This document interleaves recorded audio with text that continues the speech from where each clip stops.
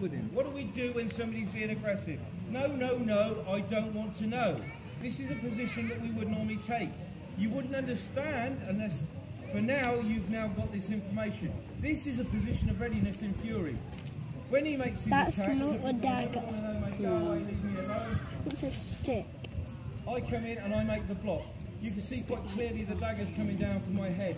That's a stabbing action that you don't want to be in the way of. However, now blocking it, I need to take it off them. Step back, and you can see quite clearly, for those of you that are Eastern practitioners, I have locked the weapon and I have control of it. I'm applying pressure to the elbow, such as a snap, can quite easily break it. However, I'm not feeling that friendly today, so I'm now locking him up. And you can now see that I've locked his shoulder up and I could break this. However, I'm not feeling that friendly today. I've got a dagger and I'm going to use it on him. And this is basically just one play moving through its natural action. Give him a round of applause.